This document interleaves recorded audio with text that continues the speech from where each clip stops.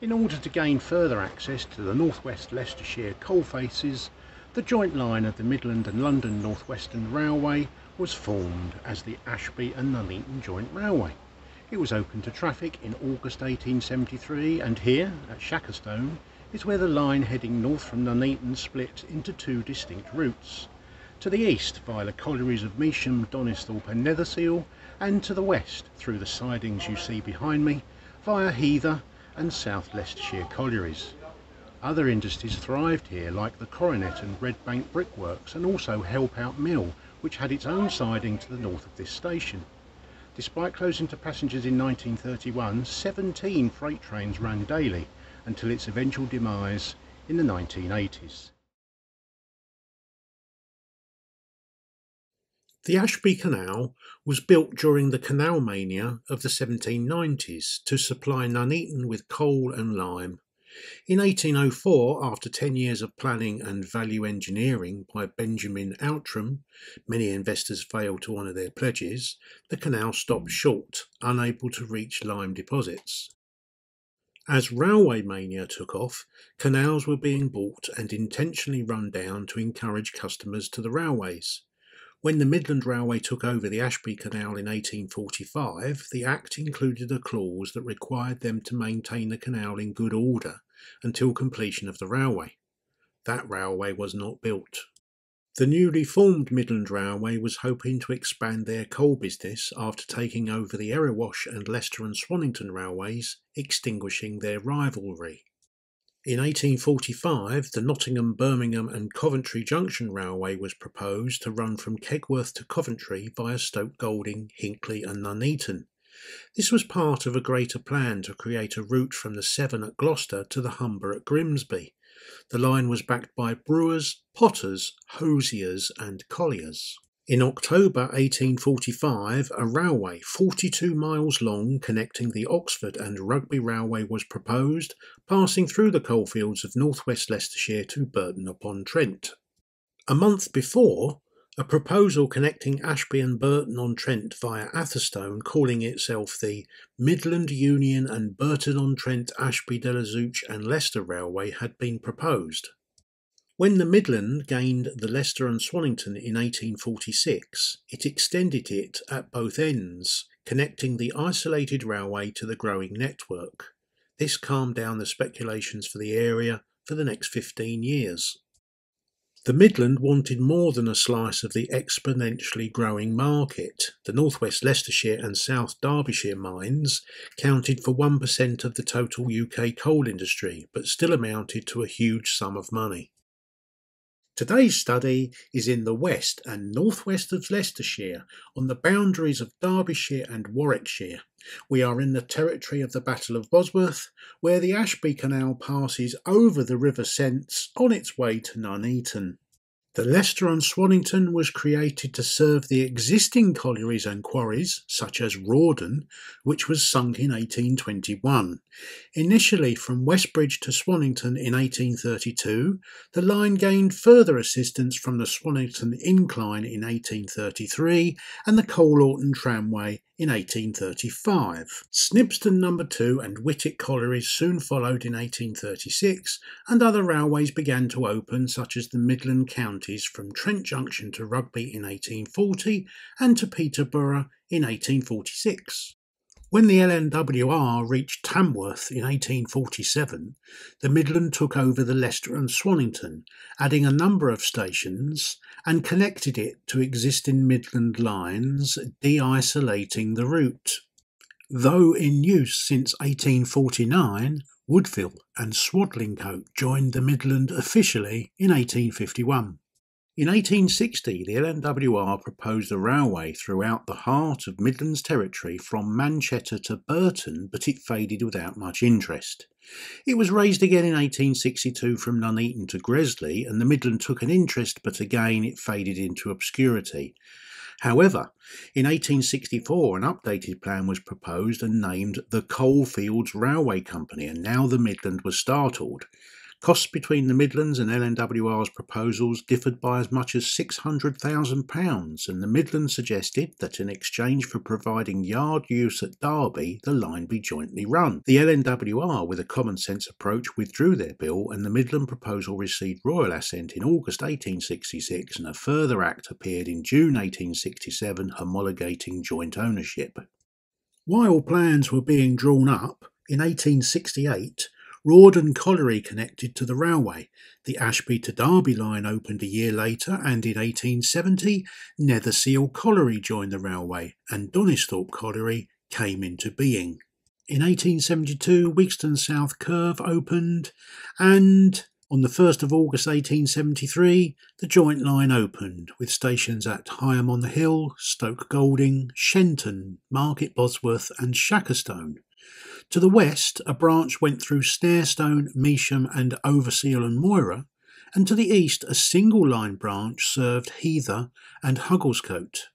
In the following May, Donisthorpe opened to coincide with the colliery connecting to the railway, 2 months before assent was given to build the Charnwood Forest Railway. 2 years later, in 1876, the South Leicestershire Colliery opened for business. In 1877, the Coal-Lawton Tramway closed, followed by the South Leicestershire and Heather collieries joining the railway. Helpout Mill siding opened in 1880, and in 1883 Overseal removed Moira from its name. On the 16th of April 1883, the Charnwood Forest Railway, another single-track line, opens, as well as Coalville East and other stations to Loughborough. The area highlighted in this box will be the subject of the following video, as no story about the joint line is complete without the mention of the Bluebell line. In May, Woodville and Swadlincote, also known as the Swadlincote Loop, are connected. 5 years later, the Hinckley to Stoke Golding branch is disconnected and sleepers are sold as firewood. Overseal closes in 1890. It was a temporary station until the Midland gave LNWR access rights to their stations. In 1894, Measham Colliery opens and connects to the railway. Heather is renamed Heather and Ibstock, and in 1895 the Red Bank Brick Manufactory joins the line. In 1896, Heather Colliery closes. In March 1899, the Great Central passes Leicester. This map is too small for all the detail in the very northwest of the county, so the area in this box shall be the subject of a separate video. At the turn of the century, the Coronet Brick Company opens. In 1905, Coalville East is renamed Coalville, which causes confusion on the Midland.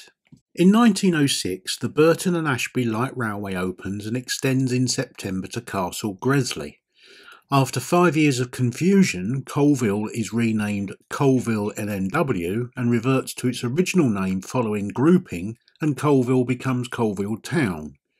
In 1927, the Burton and Ashby Light Railway closes, but tracks can still be seen outside the now closed Ashby station.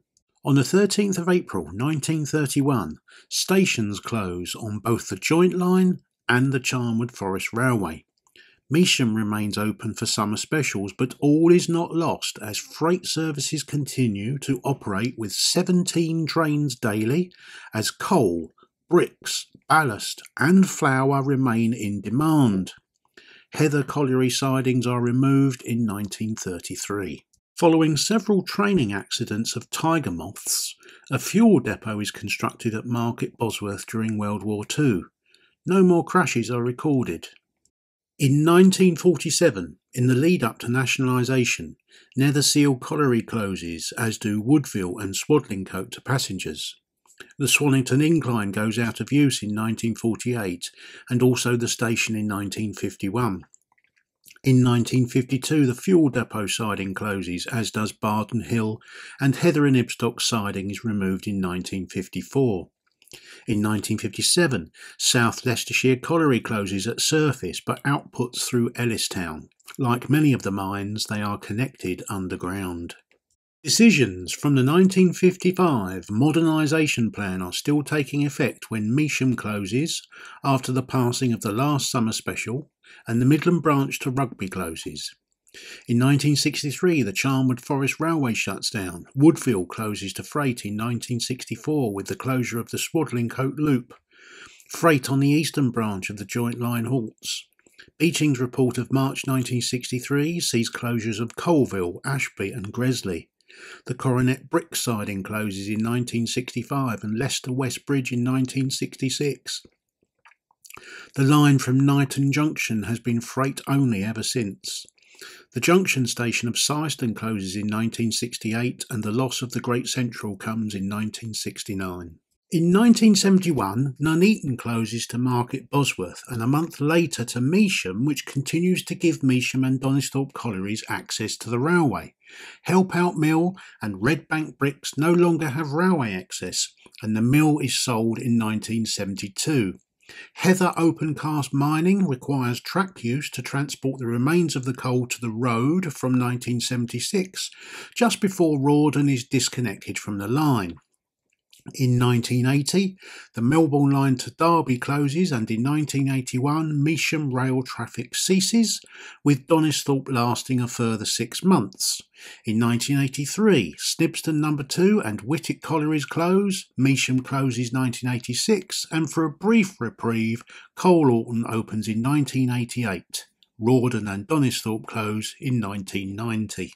In 1992, after 20 years of test runs on remaining track and negotiations with British Rail, the Shackerstone to Shenton service made its inaugural ride as the Battlefield line. Coal Orton Colliery closed in 1994 and Syston reopened as part of Phase 1 of the Ivanhoe line. The Heather Open Cast section of the line finally closed in 1995. On the 19th March 2011, following some arson incidents, Market Bosworth officially reopened.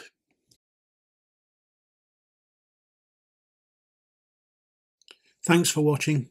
I'll be back with the next video for the Charnwood Forest Railway. Please like and subscribe and I'll see you again soon. Western Railway was formed as the Ashby and Nuneaton Joint Railway, Leicestershire coal faces the joint line of the Midland and